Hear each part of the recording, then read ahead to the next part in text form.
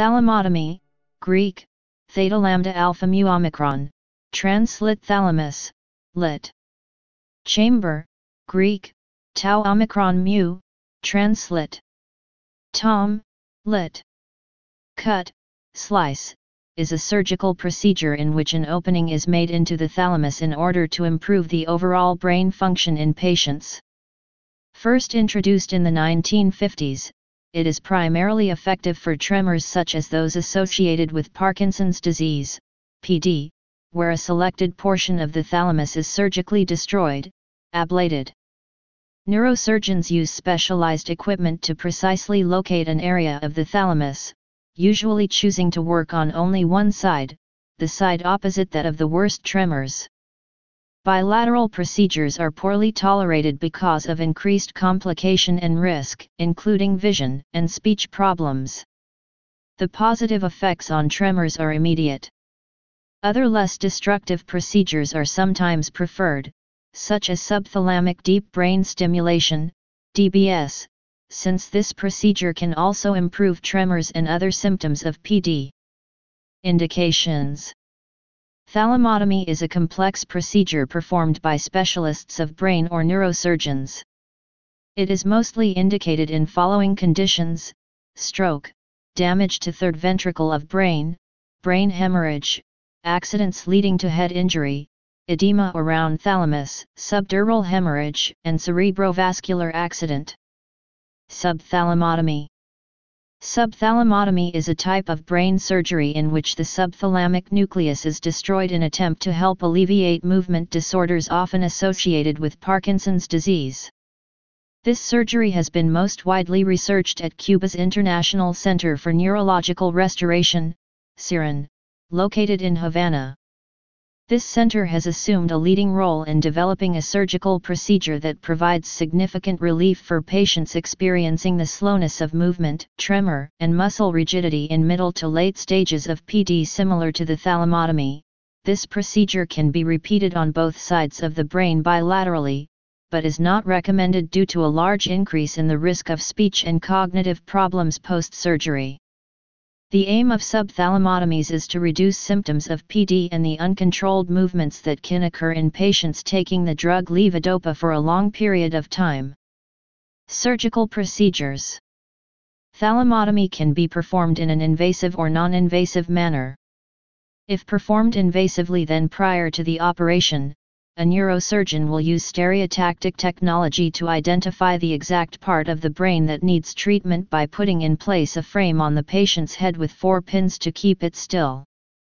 The doctor will then take a detailed brain scan using computed tomography, CT scan, or magnetic resonance imaging, MRI, in order to identify the precise location for operation as well as a path through the brain to get to that specific spot. During the surgery, the patient is awake. However, the area on the scalp where the surgical tools are inserted is numbed with an anesthetic. The surgeon makes a scalp incision, about 2 inches long, then inserts a hollow probe through a small hole drilled in the skull to the specific location. Different methods can be used to kill the brain cells, including circulating liquid nitrogen inside the probe, destroying the targeted brain tissue, or by inserting an electrode heated up to near 200 degrees Fahrenheit, 93 degrees Celsius, to cook the cells. Although the surgery usually requires only about a 2-day hospital stay, full recovery generally takes about 6 weeks. Thalamotomy can be performed without incisions by using ultrasound waves. The ultrasound waves are focused to the thalmua and thus cause thalamotomy through an intact skull. This procedure uses MRI guidance in order to localize the thalamus. The ultrasound waves cause gradual warming of the tissue until there is ablation, seen clinically as resolution of tremor.